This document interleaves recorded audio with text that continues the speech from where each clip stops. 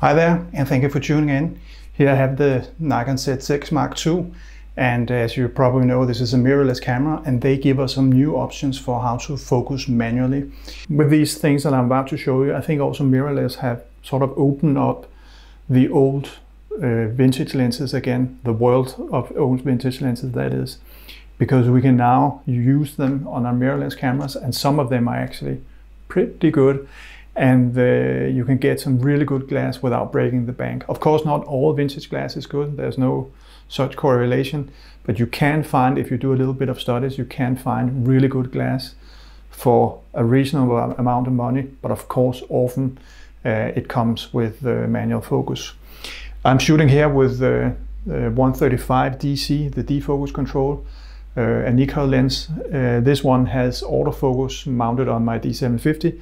But here it doesn't, because the mirrorless cameras, Nikon has not provided us with autofocus motors in the camera body. So that simply doesn't work. So I'm left with manual focus here, but it's quite easy. Let me show you, and I'll see you on the other side. So you will notice the red box here in the middle of the frame, just over the flower. That's where it will look for focus. You can move this one around with the joystick, as I call it. I think Nikon's official word is a sub-selector. But if I put that over the flower, you can see as I obtain focus, it turns green. And that's the first indication that you have obtained focus. If I move the focus plane too close to me, you can see it's out of focus. Now I hit focus, and now it's too far away, right? So that's the first indication. I think this only works for lenses that have CPU contacts. For sure, it doesn't work for all lenses. And I'll return a little bit to this. If I want to move to another part of the frame where I want to have focus, say the dollar bill here, you can see I can just move that point to the dollar bill and turn the focus ring, and then I get a focus confirmation. It turns green.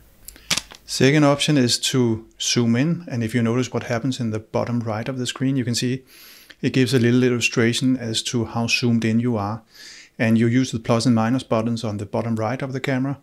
But you can also set it up so that you jump directly between 200% and fully zoomed out. And this happens in the electronic viewfinder. It's absolutely wonderful. And you can really get close to your subject. And you can see here, I've zoomed into the flower here. And you can really see if the flower is in focus or not. 200% is really, really close. And as you can see here, the details in the frame. Now you can really see the detail in the flower there, a little bit to the right in the frame. So this is another great way of securing that you have focus, of course, provided that you shoot something that is not moving too much. For birds in flight, of course, this is not really an option. But you can set it up so that I set up my record button so that when I hit that one, it jumps into 200% directly, so I don't have to go through the steps of zooming in at various degrees. A third option is to use the focus peaking highlights, and you set that up going into the pencil menu. That's the fourth from the top. Select menu D as Delta shooting display, and in that one you have D11, believe it or not, focus peaking. And in here you can select both the color. I look into that here. I've selected red, as you can see, but there are various options here. Red works the best for me, and then you can select the peaking level. I just take standard, but you can try different options here. But it works really well. You will see that now when it obtains focus, it turns thing red.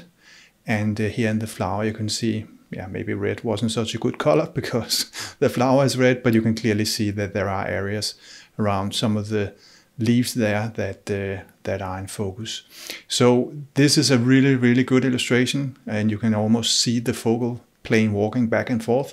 You can see now it's at the bottom of the flower there, and as I turn the ring, it ends up at the dollar bill in the background, right? Really, really a good illustration, and also very useful for seeing how much depth of field you got. You should be aware though that it doesn't work fully zoomed in. You can see here I'm trying to see if I can see some focus peaking highlights, but at 200% they don't work, but they do work, I believe, zoomed in to some extent, but not 200%. Finally, I want to show you the classic way of obtaining focus, and for that I changed the lens to an AFS lens. I think this works both for AFS and AFD lenses, but not for older lenses like AI or AIS. But you can see here, your bottom left now have the classic confirmation dot. And as I move the focus ring back and forth, you can see how it switches between being in focus and out of focus. And this works the way we know it from classic DSLRs, even SLRs. It has been like this in ages. When you have one of the two triangles, then the focal plane is either too far away from you or too close to you, so that when it points right, you are focused too close. When it points left, you are focused too far away. But you also notice that the green square turns green exactly at the same point as the focus confirmation dot shows up. Before I let you go, I just want to show you one thing that also has a little bit to do with focus, maybe not entirely, but also. And I think it was Gary who was a little bit unsure about what the preview button was all about. You have a preview button here on DSLRs, most DSLRs from Nikon since, you know, Donald Duck was an egg and the earth cooled down and all of that. That button is sadly gone on the Nikon Z6 Mark II, but you can set it up so that when you hit the button, A button, then it performs what the preview button used to do. And I have set it up so that when I push the joystick here, then it actually goes into preview mode. The thing is that I'm not sure so many know, because we have what you see is what you get very much in the screen here and the viewfinder, and that's great. But the camera needs light in order to do all its calculation of metering and focus and la-di-da-di-da. It needs quite a lot of light. So when you're shooting at wide aperture, say 1.8, the camera sets the aperture blades according to that. As you stop down, the camera stops down the aperture blades until it reaches 5.6. At that point, it says stop and keeps the blades at 5.6. Even though you continue to stop down to say f11, it continues to maintain the blades at 5.6, as I said, in order to let in sufficient light for it to do its job. When you push the preview button, what happens is that the blades temporarily are moved to the position you have selected on the camera. So if you have selected f11, it will close down the aperture to f11 and show you what you will see. And then as soon as you release or let go of the preview button, it opens, maybe not that much, but it opens up again, right?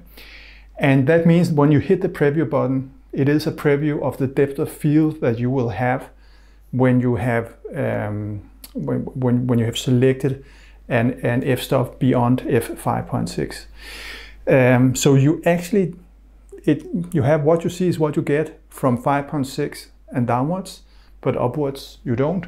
And that's exactly what the preview button does. So let me just show you that, and that will be the end of this video. Okay, so here's a shot out my window on a snowy day in Denmark, and you can see that I go between f5.6 and 16. So here I'm in preview, and here I'm out of preview, in preview, out of preview, in preview, out of preview. It's a little bit difficult to keep up. I'm voicing over some images that I've shot. But I hope you could see that clearly there's much more depth of field when you push the preview button. And also, just for your information, the text to the sides here, they disappear just like it did right there. So that's what the preview button will do for you. But as I said a few times, it's only from f5.6 and beyond that this has some effect. Otherwise, the camera sets the aperture blades according to your camera settings. Yep, that's it from me. Hope you enjoyed this little video. You didn't fall asleep during the demonstration. As always, thank you for watching. Take care. Bye-bye.